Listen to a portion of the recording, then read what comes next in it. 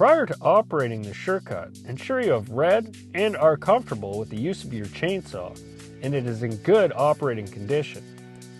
Start the Surecut installation by removing the stock chain bar nuts. Make sure to place aside for future use. Add the adhesive supplied to the chain bar studs. Place the Surecut nut on the bottom stud closest to the throttle. Place one washer on the front chain bar stud. Place coupling nut and thread it on the upper chain bar stud. Secure both nuts, but make sure not to over tighten or this could damage your saw. Be sure that you haven't altered the chain tension.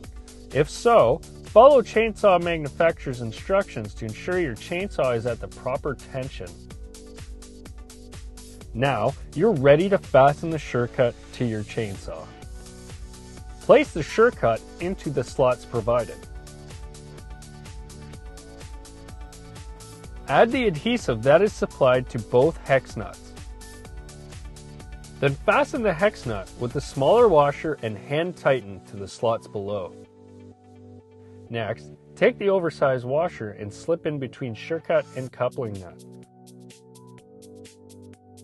Take the hex screw with the large washer and once again hand tighten it.